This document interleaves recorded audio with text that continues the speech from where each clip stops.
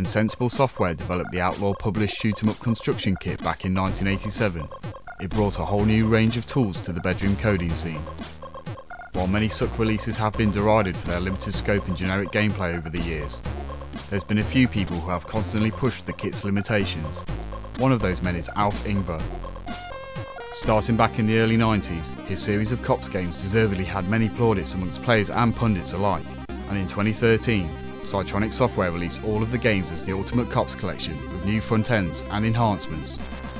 Starting with the first instalment, it's easy to see why the series developed such a following. Featuring as part of Megatape 35 of Zap 64 issue 89 back in October 1992, Cops brought refined 1 or 2 player arcade action, standing out in a glut of mediocre public domain games that normally accompanied the sellotape of said cover tapes in the later years of the Commodore 64 press. Very much a product of the 90s, the storyline features protagonist Mike Mad Dog McTavish as Sing Big Bang Kapoor as Cops in Euro City, a sprawling metropolis that is riddled with crime and corruption that has subsequently turned into a war zone, and in time-honoured tradition, only these two cops can take it back. The linear vertical scrolling won't give you the freedom of, say, Rambo First Blood Part 2, but it does mean the action stays focused within its confines, with twitch gameplay that keeps you on a state of high alert. Avoiding bikes that careen past at speed, wayward bullets, and men in trench coats who jump out of bushes, things that bode well in real life, especially with the latter, means you will rarely pause for breath. Except when you die, of course, and you will be doing plenty of that, although scoring more points will result in more lives, assisting you in taking out the scum. Cops is difficult, but has that one more go factor which defines the appeal of the series. While some enemy placements are a little bit mischievous, any initial frustration is short-lived as the gameplay never lets up. Graphically, it's very impressive considering its origins. Chunky sprites and some impressive background art gives a professionalism sorely lacking from most suck releases. There is the occasional slowdown and sprite flicker during its more intense moments as you navigate the hordes of gangsters. Controls are responsive, with shooting feeling accurate, which is well and good considering some of the quick reflexes required at certain points. And then there's the music. Admittedly, I'm a big fan of Richard Bayliss' work, who's also responsible for many of the front-end code and enhancements, and feel his compositions across the entire breadth of his work are some of the best to grace the C64. The high-energy tunes not only complement the on-screen action, it drives it, giving the game a real feeling of momentum.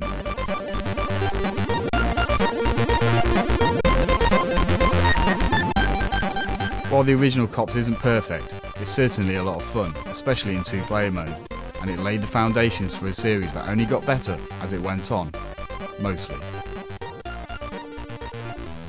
The sequel Holiday Cops burst onto the scene less than a year later, originally featuring on the cover tape of Commodore Force issue 4 in April 1993. Yngve and Bayliss team up with Chris Yates as McTavish and Kapoor return. Our heroes have their relaxing holiday on a Greek island interrupted by terrorists, which is a good excuse for introducing the inclusion of a hostage mechanic. Holiday Cops is a slight step back in the series, and one might be inclined to think the curse of the sequel has struck. But the second game is still an enjoyable time as you lay waste to the sunbathing terrorists while barefooted. The on-rails opening feels a little awkward as you're forced along a narrow walkway, while enemies pepper you with bullets from boats. If you play as McTavish, the limited range of your weapon means you won't be able to take them all out, although Kapoor's longer range, slower rate of fire RPG will do the job. The more open level design of its predecessor has been broken up by smaller, multiple paths, with the gameplay feeling slightly imbalanced as a result, especially if you play this as a one-player experience. More environmental obstacles also break up the flow, with getting stuck on closely placed cobbles or trees proving infuriating at the times you need to be mobile the most. As per the original scoring system, killing as many enemies as possible grants you extra lives. As mentioned earlier, hostages are present which grant you a big points bonus before they turn into a big pair of candy lips. This makes planning your route on your playthroughs integral to progression in order to maximise your life count, adding a little extra consideration to the running and gunning. Music by Richard Bayliss is again of a great standard. The simple yet melodic tunes are a step up from the original, providing an arcade feel with enough variation to feel fresh throughout multiple runs.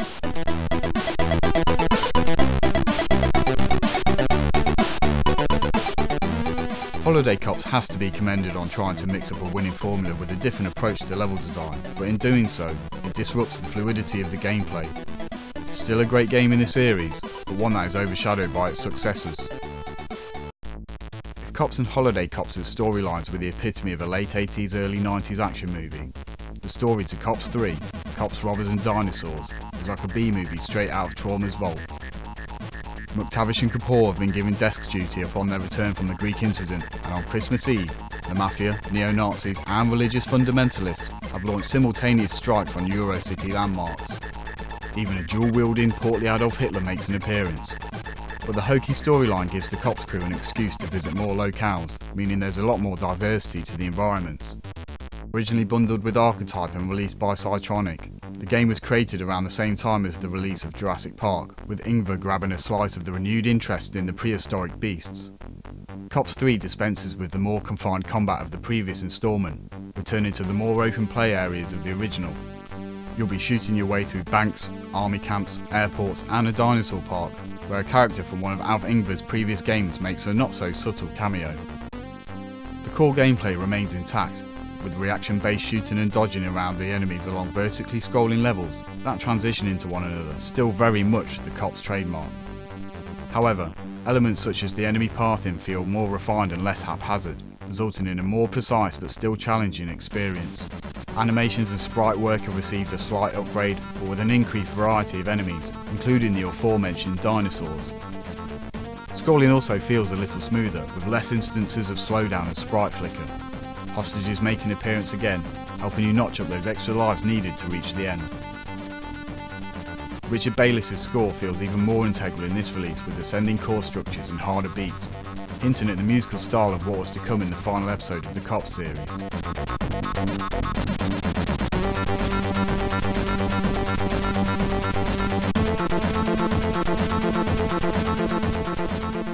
Cops 3 was a return to form, more ambitious and more optimised, really showing Yngve and Bayliss' progression as game makers, while pushing the boundaries of what was achievable within the sub-genre. The Cop series would take a break, and many wondered if we'd see another. Thankfully, in 2012, work started on Cops the final chapter.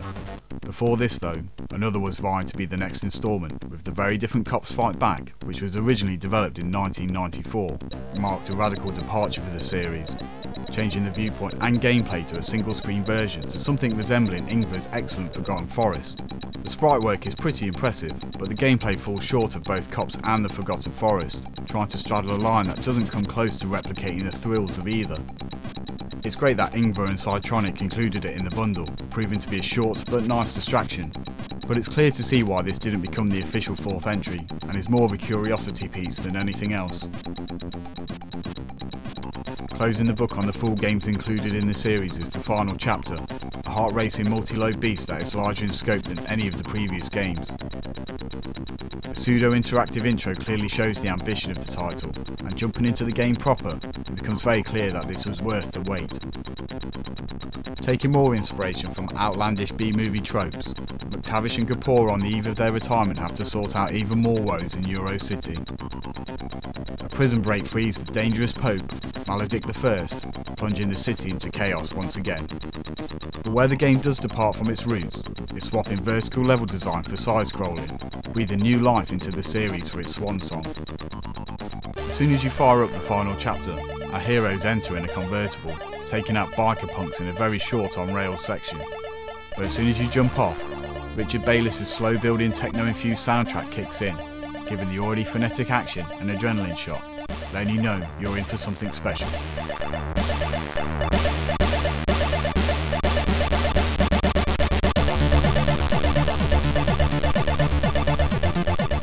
Enemy placement is well thought out, environments feel more organic, and the inclusion of power-ups adds an extra dynamic. This is not for the faint of heart though, as enemies come thick and fast, proving a real tough but fair challenge. Admittedly, I was only able to complete the game without a trainer by using save states, but got towards the end of the game without either, and with a lot of persistence.